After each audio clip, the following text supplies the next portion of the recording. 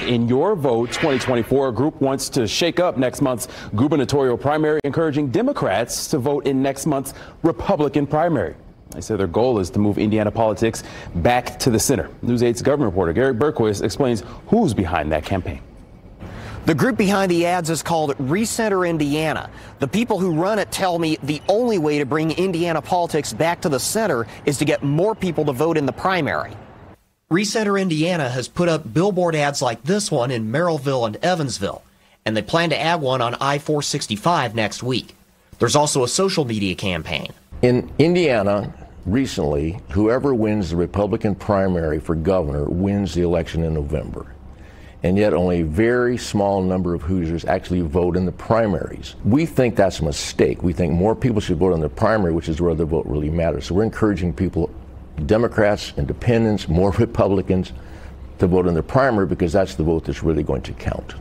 Knievel says his group is focusing on the Republican primary for governor because 6 people are running in it. Jennifer McCormick is unopposed in the Democratic primary. Knievel says Recenter Indiana wants to remind voters they can ask for a Republican ballot even if they're not registered as Republicans. Is there any candidate in particular you want them to vote for? We hope people will do their own research, that will figure out which of these candidates represent their values, and we may in fact at some point make an endorsement, but that decision has not been made. A Republican Party spokesperson says it is unfortunate that Democrats in Indiana can't win elections on the merit of their own policies, so they have to resort to antics like this.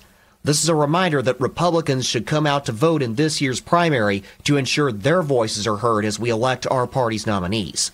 This is not any effort to elect anyone in particular, any party in particular. We just want to make sure that the candidates that the parties put forth in the primary, after the primary, are the candidates who reflect the values of 60% of Hoosiers. You'll be able to see more of my interview with Knievel this Sunday on All Indiana Politics. It airs at 9:30 in the morning right here on Wish TV. At the State House, I'm Garrett Bergquist for Wish TV. WishTV.com, or follow us on Facebook for updates.